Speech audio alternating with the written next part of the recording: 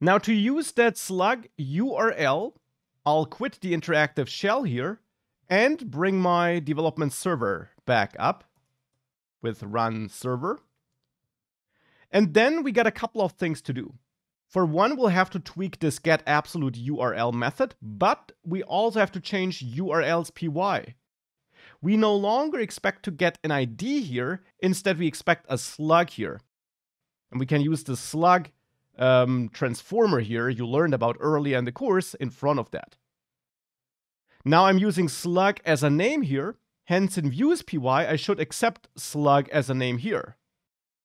And I now want to find my book by slug.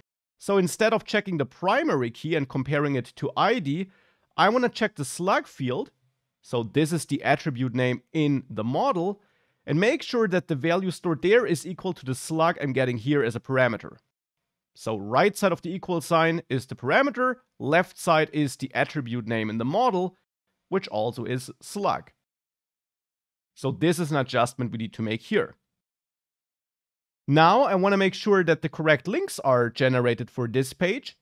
And since there we're using getAbsoluteURL, I have to tweak getAbsoluteURL. And instead of passing in the ID as a value for the dynamic path segment, I now want to pass in self.slug and use the slug. With that, if we save everything and reload localhost 8000, we got those more search engine friendly URLs being generated, and they also work as they should. And this is how we could use such a extra field for identifying data instead of the primary key.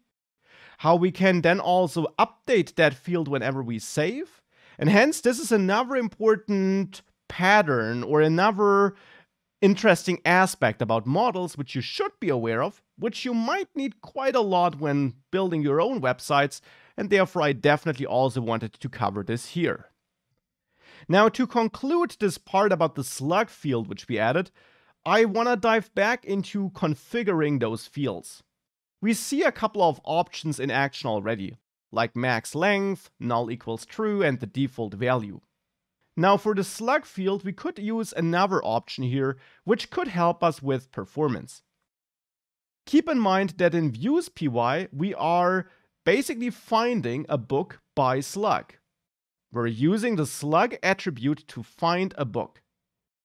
Now you can find items, you can find data entries by any field you want. Any field defined in your model can be used to find elements. You can even combine them, as you learned when we learned about filter. But if you have certain fields which you use a lot, like the slug, which we will use every time someone visits the page for a single book, then you can improve the performance of that find operation by making that field a so-called index. And for that, you can add the db index option and set this to true. And this will add a so-called database index for that field. Now, database indexes are a technical detail of databases. SQL and NoSQL databases know this concept, and it basically means that the database will save the values in that column a bit more efficiently, or in a way that makes searching them a bit more efficient.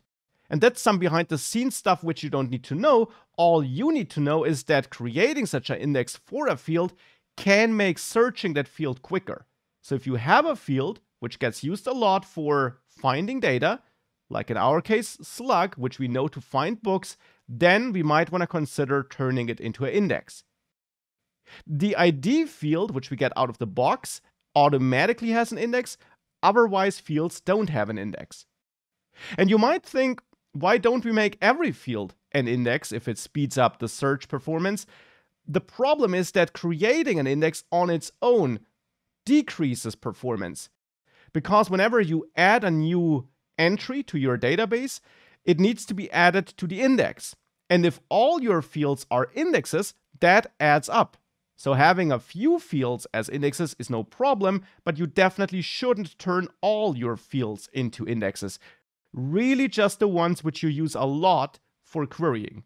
And that's the case here for Slug, so there, setting this as an index makes sense. You could also set this to be your primary key if you don't want to use the ID field for that, but I will use the ID field instead. I will not override it because we already have the ID field for existing data and so on.